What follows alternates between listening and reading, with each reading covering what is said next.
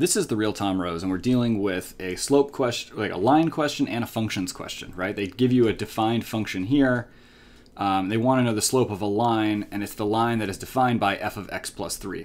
So remember how functions work. Functions have an input and an output. The input is whatever you stuff into the parentheses. And the parentheses tell you where that goes. So anything that's inside the parentheses on that function needs to be stuffed in for x. So we can literally interpret this f of x plus 3 to be what we get when we put x plus 3 in for x. So we get 3 of x plus 3 plus 4. Now they're saying, let's call that y.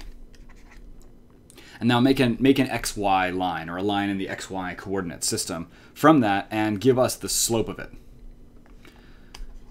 So let's do some simplification over here on the right side, and we'll get, I'm going to distribute the 3.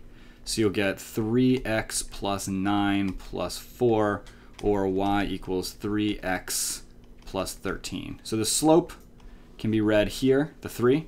The y-intercept is the 13. What do they ask for? The slope, so that is the first answer choice.